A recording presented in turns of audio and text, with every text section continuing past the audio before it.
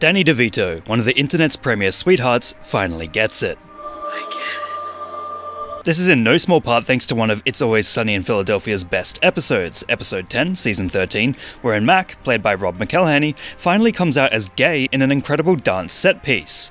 After its climax, Mac's real dad walks away in disgust, whilst Frank, played by Danny DeVito as something of a father figure, claims he finally gets Mac's struggle to come out after years of simply not understanding him as a bit of a boomer figure. The episode represents a tonal shift in the show wherein a main character actually experiences actual positive change for the first time. Of course, this does not divert from the fact that Frank and Mac are both terrible, awful people, and 99% of the time the show demonstrates this with all the other main characters' personalities too, but the guys share a rare sensitive moment here, and it really makes a huge impact. So big is this moment that whilst 2023 is seeing the clip exploding via meme culture, it actually seems to pop up every single year.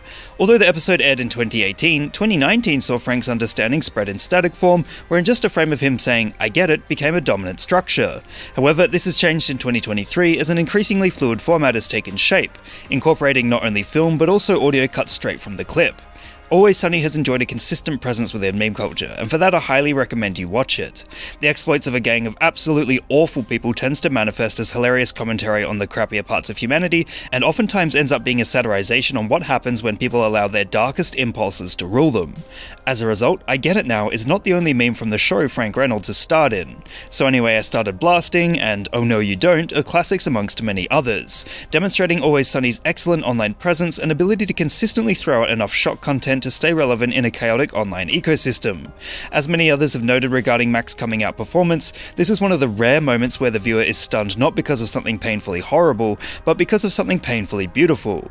It marks such a rare departure from the regular programming that of course it was destined to become a beloved moment that genuinely touched the hearts of many Always Sunny fans, as well as those who have never even seen the show, yet are experiencing it via meme culture.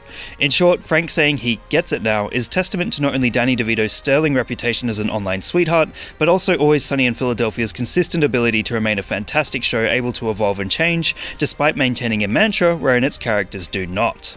What meme would you guys like me to give a lesson in next? Let me know in the comments below. And remember, like and subscribe.